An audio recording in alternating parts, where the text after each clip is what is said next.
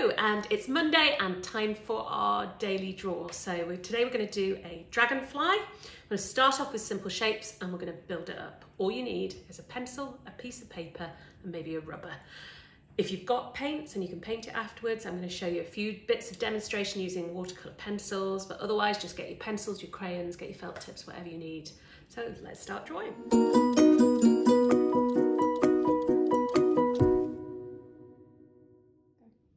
Okay, so we'll start our warm-up today, just a couple of circles, remember nice and loose, couple of lines. And today's picture, what we're actually going to do is we're going to combine those. So we're going to have lines, so do me a couple of lines, and then we're going to have curved edges to them. And pretty much every shape we've got today, instead of making them like that, I want you to get the edges in and I want you to curve them. So remember to do that when we start on the drawing. And the other thing is, remember, move your pencil grip up and don't press hard, really difficult to rub out. Keep it nice and soft and smooth. Quiet lines today. So that's your warm up and let's get on with the drawing.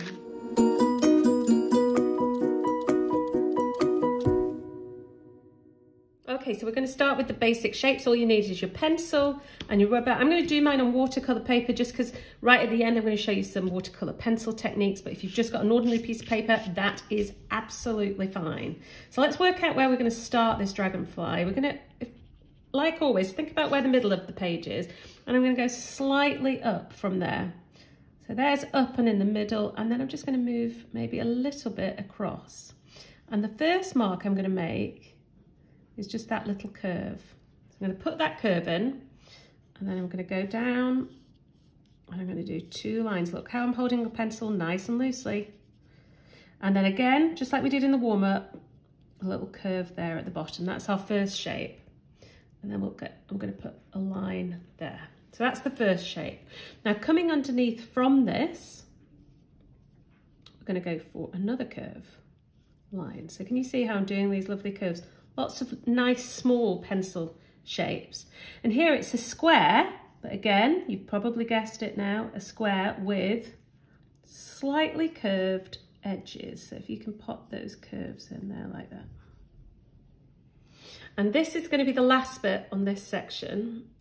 A little curve there, almost like a semicircle. And we're going to take curve the tail down. Sometimes it can be useful just to give yourself a little guide of how far you're going to go. So I'm going to put myself a little mark there, and that'll help my pencil. See how nice and smooth. I'll go down to there, and the same on that side. And this is going to be the body of our dragonfly. And we don't want it too thin because we want to get the colours in, but we don't want it too big either. So it's thinking about trying to get the right sort of width here. It's about 1 centimetre, just under 1 centimetre. And it's bigger there. Can you see that? Bigger there and thinner there. So if you pause it now, and I want you to get these shapes in first.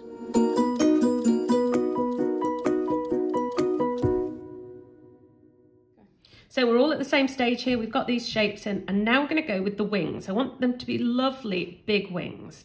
And we're going to start with a straight line here. So in that shape that we've got there, think about going just about halfway. Put a mark on both sides because it's going to be symmetrical. I want you to take a straight line out like that. And then curve it up. So it goes higher than the head there. And from here, we're going to join that there. I'm going to do exactly the same on this side. Take the line out. You can measure it a bit if you like. Think to yourself, right, that's about there. Oh, we need to go a little bit further. There. Curve it up.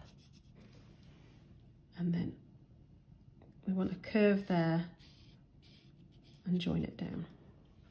And now we're going to do the same again with the bottom wings. So with the dragonfly, it's not like a butterfly where they're joined together. They're the separate wings. So we'll probably go about the same. Go to about there. Take it out. We want this to leave this gap here. Curve the edge. So many curved edges today. And then take it in to there. And we'll do the same on the other side. Take it out, curve the edge, and join it up. So we've got our wings now, 4 wings. So already he's really starting to look like a dragonfly. But what we could do here at the top, where we've got that little line where we'd cut it off, I want you to take that slightly bigger, and we're going to split it like that. You'll see why in the next bit. So I want you to pause now, get in your wings and that little divide there, and then we'll move on.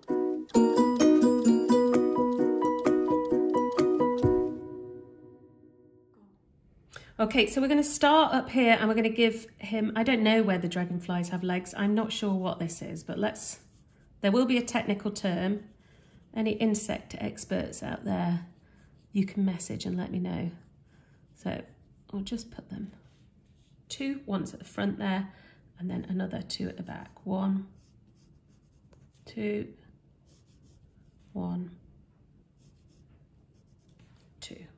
And we're going to finish it with the last few strokes, which is this bit here that we've got at the bottom. I'm going to separate it a bit more. This is really subtle. You don't have to do this. It just makes it look a little bit more sophisticated, which we all like in our drawings. You see how I've separated that there. I'm going to take this top bit here. I'm going to make it a little bit bigger. Quite fancy having these big, almost like little googly eyes up at the top. That is your dragonfly. Now from here, you can take it on, you can colour it in pens, pencils, crayons, you can fill the background with beautiful pond life, you could do another picture and stick your frog in from last week. I'm going to actually do it now in watercolour pencils, and I'm going to demonstrate that, and if you want to watch along, just watch the next bit and I will show you how to do it in watercolour pencils.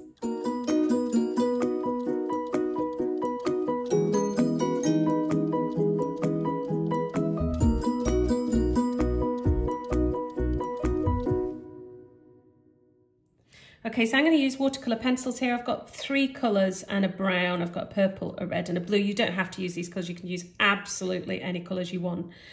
And I'm going to start with the blue. I'm going to start on the wings with the blue. Now, remember I've talked about these last week. Looks like an ordinary pencil. It's not an ordinary pencil. It is, instead of lead, this is actually paint pigment inside. And you can see I'm going quite slowly and putting quite a bit of pressure on that pencil here, and that is to get as much pigment as I can out. And I could colour it so that the whole thing is in watercolour pencils, but just to go for something a bit more interesting, rather than doing that, I'm going to put in here and here, and then I'm going to turn it to paint, and you'll see how that works when I grab my paintbrush, which I forgot to pick up.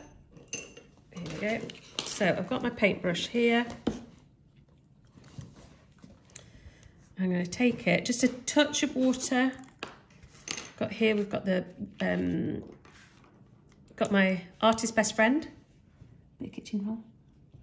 Now you can see how strong that is. But look, I've got the line, and then I've got this kind of lighter bit here. Now, if I'd coloured the whole thing in, it would just be a strong, powerful blue, which will look lovely, but it's quite nice having that sort of bit more interesting mix of the dark and the blue. So I'm going to do that now on each wing very quickly.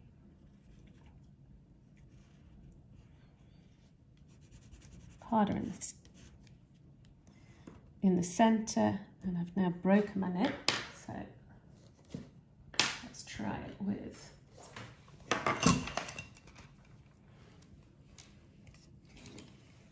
Elizabeth's passing me another blue. I'm just going to do that. I'm going to use another blue, thank you. Elizabeth is, some of you will know from the lessons, one of our teachers at the Little Art School, as well as being my oldest daughter. And she is filming all these, which I'm very grateful for, because it'd be really hard to do it on a selfie stick. It's making a big difference. So you can see, just do this really quickly. The more water you put on, you see how much water I've really flooded that. It will take ages to dry, but it will go nice and light. So it's really your preference There we go. So you get that nice watercolour effect. Now I'm going to do the same in the centre, but slightly different, because I'm going to make it look as if the sun is shining on that side. So I'm going to go much darker around this edge. See, it's sort of colour half. I'm going to do that all the way around. I'm going to go around the edge and then colour half, not even half really, about a third, and the same, and down here. And the same. You could do the body in a different colour, you don't have to do it all in blue. I'm just feeling like I'm enjoying this colour today. It really could be absolutely any colour you choose. Might be nice in sort of greens and blues, or sort of jewel colours. I always think dragonflies are sort of jewel colours. So can you see we've got it darker there on one side and lighter on the other just by putting that in. Now what I'm going to do is I'm going to come in and I'm going to put in the googly eyes. Now usually I would let the blue dry a bit first, because you can see it's all a bit wet there. I'm going to use the purple around some of the edges just to make it look a bit more interesting. You could add a bit of purple in the wings if you wanted. Usually I'd wait for that to dry. You see it's starting to go in. I'm going to finish it with a brown, which I'm not going to turn to paint. I'm just going to put his little legs in. And there is my finished butterfly. And when I've got a bit, not butterfly, dragonfly, and when I've got a bit more time this afternoon, I'm going to put in some little plants, I'm going to put in some little flowers and have some fun with it. And I hope you've enjoyed doing yours. So, really hope you enjoyed that. And if you can take a picture of it and you can put it onto our Facebook page, we would absolutely love to see your pictures. The other thing you could do is you could maybe FaceTime grandparents or friends, and you could sit and draw together, or teach them how to do it now that you've done it so brilliantly. So we will see you tomorrow. The next lesson will be released at 11 o'clock, and we're going to do beautiful hot air balloons tomorrow. So I will see you then.